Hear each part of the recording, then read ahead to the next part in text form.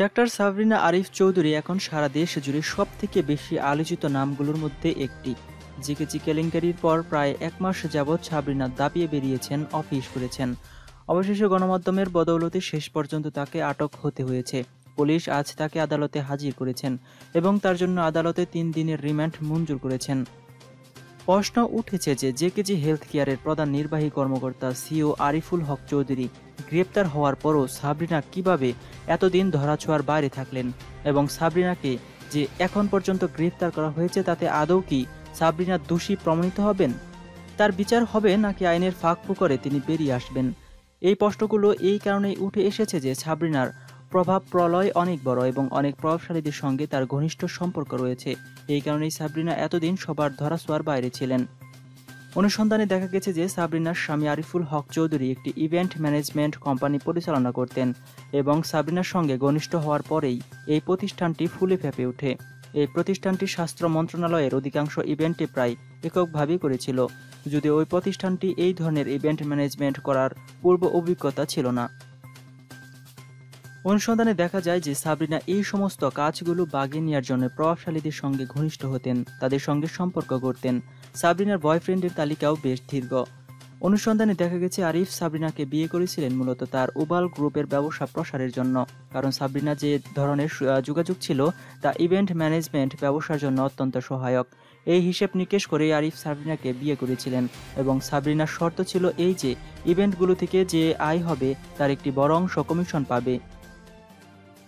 জানা গেছে যে সরকারের উচ্চ পর্যায়ের একাধিক কর্মকর্তার সঙ্গে সাবরিনার তুমি সম্পর্ক এবং তারা সাবরিনাকে বিভিন্ন অনুষ্ঠানে আমন্ত্রণ জানাতেন এবং সাবরিনা তাদের সঙ্গে দেখা করতেন। এই সমস্ত ব্যক্তিরাই সাবরিনাকে কাজ পাইয়ে দেওয়ার জন্য তদবির করতেন। যখন ওই উবাল গ্রুপের পক্ষ থেকে জেকেজি নামের একটি তথাকথিত স্বেচ্ছাসেবী প্রতিষ্ঠান তৈরি করা হয়, কিন্তু এই প্রতিষ্ঠানকে করোনা নমুনা সংগ্রহের ক্ষেত্রে অনুমোদন পাইয়ে দেওয়ার ক্ষেত্রে সাবরিনা গুরুত্বপূর্ণ ভূমিকা পালন করেন। এখন পর্যন্ত সাবরিনার সঙ্গে সম্পর্কের বিষয়ে একজন প্রভাবশালী চিকিৎসকের নাম উঠে এসেছে, যিনি সাচিপের নেতা এবং বাংলাদেশ মেডিকেলের অ্যাসোসিয়েশনের যুগ্ম মহাসচিব। তিনি বিএমএ এর একজন ঊর্ধ্বতন কর্মকর্তাও।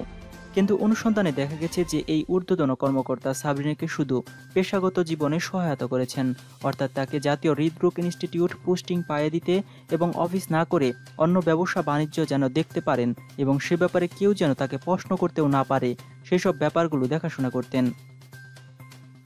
কিন্তু অধিক ঊর্ধ্বতন ব্যক্তির সঙ্গে সাবরিনার গোপন প্রকাশ্য সম্পর্কের কথা জানা যায়। অনুসন্ধানে দেখা গেছে যে সাবরিনার সরকারি চাকরি করলেও তিনি একাধিকবার ব্যক্তিগত কারণে বিদেশ গিয়েছেন। এই সমস্ত বিদেশ সফরগুলোতে প্রভাবশালীদের মনোরঞ্জনের জন্য বলেই ধারণা করা হচ্ছে, কারণ সাবরিনা যখন বিদেশ গিয়েছেন তখন একাধিকবার গুরুত্বপূর্ণ ব্যক্তিরাও ওই সময়ে আশেপাশের সময়ের মধ্যেই বিদেশ গিয়েছেন। এছাড়া সাবরিনা আরিফের বাড়িতেও অনেক গুরুত্বপূর্ণ ব্যক্তিদের আসা যাওয়া ছিল বলে ধারণা করা হচ্ছে। একজন প্রভাবশালী রাজনীতিবিদ যিনি পরিবার পরিকল্পনা সেক্টরে অনেক বড় বড় ব্যবসা করেন, তার সঙ্গেও সাবরিনার অক্ষতার খবর পাওয়া যায় এবং সাবরিনা ওই আওয়ামী লীগ নেতার অফিসে যেতেন বলেও তথ্য প্রমাণ পাওয়া গেছে। এছাড়াও সরকারের বিভিন্ন মহলে তার যোগাযোগ ছিল। এই কারণেই এই সময় আরিফ গ্রেপ্তার হওয়ার পরেও সাবরিনা গ্রেপ্তার হয়নি।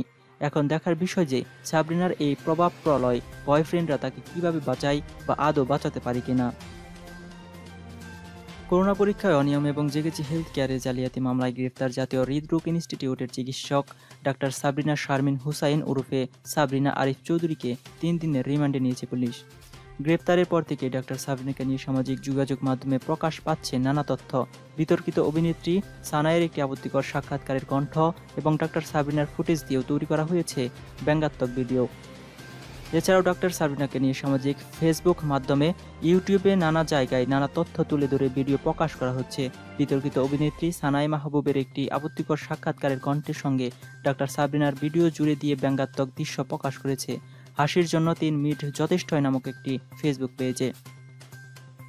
ডাক্তার সাবরিনাকে গ্রেপ্তারের পর তার স্বামী আরিফ চৌধুরী অনিয়মের সঙ্গে জড়িত থাকার কথা পুলিশের কাছে স্বীকার করেন। গত রোববার ডাক্তার সাবরিনাকে জিজ্ঞাসাবাদের জন্য তলব করে ঢাকা মেট্রোপলিটন পুলিশ ডিএমপি এর তেজগাঁও জোনের কর্মকর্তারা। জিজ্ঞাসাবাদে তিনি পুলিশের প্রশ্নের সঠিক উত্তর দিতে পারেননি, পরে তাকে গ্রেফতার দেখানো হয়।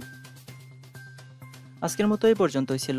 ডাক্তার সাবরিনা সম্পর্কে আপনাদের মতামত অবশ্যই কমেন্ট বক্সে কমেন্ট করে জানাবেন। এবং এরকম ভিডিও যদি আপনার পছন্দ হয়ে থাকে তাহলে আমাদের চ্যানেলটি সাবস্ক্রাইব করে পাশে থাকা বেল আইকনটিতে ক্লিক করে রাখুন। এতক্ষণ সাথে থাকার জন্য ধন্যবাদ সবাইকে।